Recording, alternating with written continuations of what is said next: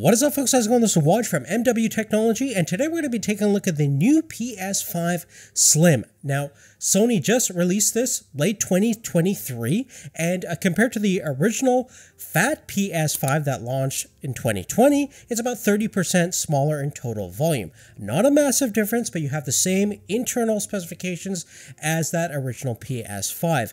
A nice bonus this time around is that there's plenty of supply of the PS5 so far. Great for the holiday season if you're looking to get a new console for yourself, and it typically comes bundled in with Spider-Man 2 or Modern Warfare 3. A pretty good deal nonetheless. But a big issue with either the Slim or the original PS5 is that the quote-unquote 1 terabyte internal storage is definitely not enough. Especially consider that in reality you get less than 800 gigabytes available, and most modern games are so storage intensive that you're only going to have the ability to download a handful of games on the stock system. So you're definitely going to need to upgrade the storage capabilities. Luckily, it's super easy to do so on both the standard and Slim PS5. With the fat PS5, you basically open up a side panel and then you have access to the M.2 slot. On the Slim version, it's even easier since we have a special compartment and panel dedicated to the M.2 drive, which is just located on the bottom side of the console right next to the optical drive. You basically pop open this plastic cover piece, either applying pressure on the left or right side, and it will simply expose that M.2 slot, which is covered right now, and you remove it with any Phillips head screwdriver. Now the question is, which M.2 SSD drive do you pick? Now these days, the PCI Express 4.0 is the only standard of drive that's supported by the PS5, and you have a ton of options at affordable pricing since the introduction of the newer standard PCI Express 5. We had the opportunity to work with Kingston, and they supplied us with this Fury Renegade 4 terabyte M.2 drive that has sequential read performance up to 7.3 gigabytes a second, much faster than the stock SSD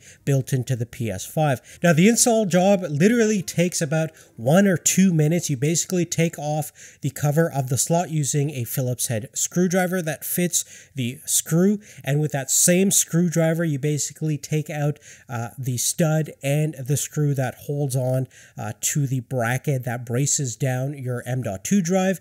Take that off, insert your M.2 drive into the slot, make sure it goes in all the way, and then reapply the post with the screw that we just took out to secure your M.2 drive to your PS5. Once that's done, put back the cover, put back the plastic panel that covers everything up, and you're ready to rock and roll. Simply power on your PS5, and as soon as you log into your system, you're basically going to get a prompt to format the drive, and you're also going to get a rough speed estimate of what the drive's capable of. You're typically not going to see 7.3 gigabytes a second, which is really only capable in most PC platforms where the motherboard can actually supply the appropriate power for those speeds, but still, you're still going to get faster speeds than the stock internal SSD drive on the PS5.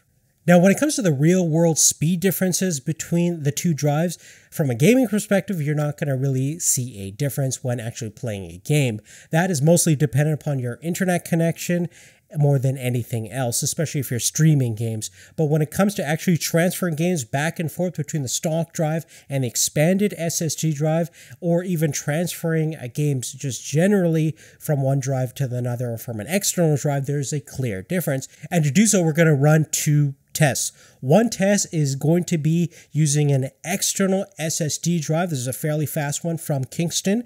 It's called the XS2000. It's USB 3.2. Sequential read speeds of up to 2 gigabytes a second, one of the fastest external storage solutions you can get out there. We have Gran Turismo Sport loaded onto this external drive. It's about 100 gigabytes for the entire game. We're going to transfer it over to the stock console and then do the exact same task on the expanded M.2 drive and simply see how long it takes in each circumstance. Now, firstly, the time it took to transfer that game onto the stock SSD drive on the PS5 was about 9 minutes and 18 seconds versus on our expanded Renegade Fury drive, it only took less than half that time, 4 minutes and 3 seconds. Now, to transfer games back and forth, most importantly, transferring games from the stock drive to the M.2 drive is also a lot faster. We took 2 games with a combined data amount of about 136 gigabytes, and it only took about 46 seconds to transfer all that data over from the stock drive to the M.2 drive. And in the reverse order, where we're transferring that exact same data back onto the stock drive, it took about 6 minutes and 16 seconds. Now, as you can see in both scenarios, there's definitely a clear difference between the overall time it takes to transfer data over, not to mention the benefits of having that increased capacity to load more games onto. Ultimately, that's probably the most important thing with any expandable storage. Now, in summary, I would definitely say that if you're looking for an M.2 solution for your PS5, the Fury Renegade from Kingston is probably one of the best choices out there. Not to mention that the price has come down quite a bit. Right now it's on sale on Amazon for the 4 terabyte version, about $355. And in the holiday season, that price may get even better. So check out our Amazon affiliate link down below, and if you use our link, it gives us a little bit of kickback and helps make content like this possible. I'd definitely love to know what you guys think of the new PS5 Slim. Do you think it's worth it compared to the standard PS5 if you already own it already? In most cases, I would say probably not, but if you're into finally upgrading your existing console, might be a compelling option this holiday season. Love to know what you guys think what we should do with our PS5 Slim. Should we go a little bit crazy with some cosmetic customization, maybe add some cooling options, etc., etc. We do have the PlayStation Portable that we're messing around with, and we'll have some really cool content to show off for that very, very soon. In the meantime, I want to thank you guys so much for watching. Make sure you have post notifications turned on so you get our videos once they become available. Subscribe if you haven't already, and like this content. Thank you again for Kingston for supplying the products and giving the channel some support. We'll see you guys real soon in the next one. Take care.